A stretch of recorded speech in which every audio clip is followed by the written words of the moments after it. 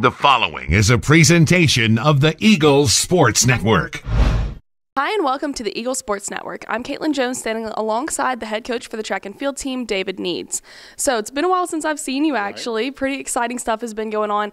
I've seen that you've been, climbing those rankings in the men's team, been in the top 10 for 3 weeks in a row, and then even your women's team was kind of climbing those rankings as well. So tell me, what are you all doing right now? Well, I think that we have people that are running well, jumping well, and doing the little things well.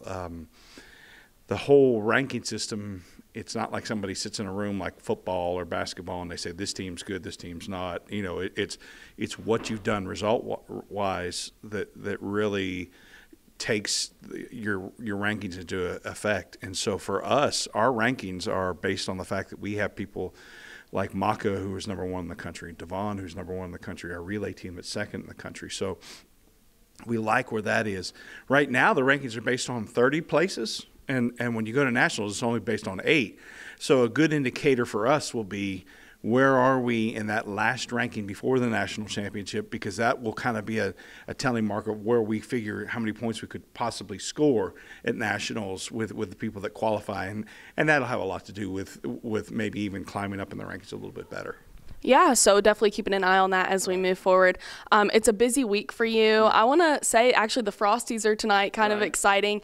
You may have some people winning some things there. I can't tell you anything, but tell me, is that kind of something that brings you a little bit of confidence heading into this, or do you think that it's kind of adding to a little bit of the stress of the week? Well, I don't think it adds to the stress. It adds a little bit of uncertainty with the conference meet tomorrow, but I think the Frosties have, Adam and the sports information staff have done a very good job of making our student athletes appreciate the year, celebrate the year, and that's a big part of it. We don't look at the Frosties. If you go into the Frosties saying, oh, my team should get this or this individual should get this, then you miss the spirit of the Frosties, because the spirit of the Frosties is a celebration of Carson-Newman athletics. And so it's always great to be there. It's great for our athletes to be nominated, because that means they had a great year. And so to have athletes that are being nominated and celebrated certainly is good.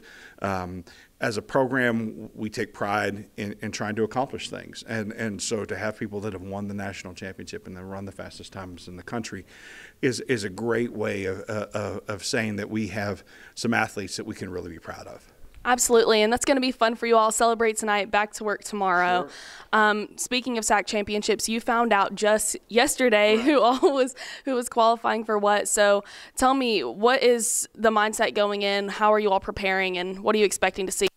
So we care a lot about the conference championship. It's one of those 2 meets for the entire team where place matters more than time per se, although time still does matter because we're still trying to qualify for nationals. So as we look at it, we had a team meeting last week, and we said, this is the meet where winning matters, and so we want to do that. At the same point, if we put everything, Caitlin, into this meet, we could get people hurt for nationals, and so we have to be very careful that people can perform at the highest level. So like a guy like Devon, who at nationals we're counting on to run the 100 and the 200 and the 4x1, this meet we're not letting him run the 200 because we want to save his legs so that he can be ready to go. And people would say, well, doesn't the conference meet matter? It sure does, but the national championship matters too.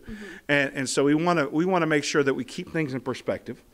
At the same point, we want to celebrate, and for a lot of our seniors, this is it. This is it. This is their last chance. Now, we have a last chance meet next week at Lee, and some of them will run in that. But for some, this is it. And so to celebrate their career, to celebrate them, this is that last chance for a team, for the 2023 team to be together as a team. And so we want to go to the conference meet with that mindset, having fun, but appreciating where we are.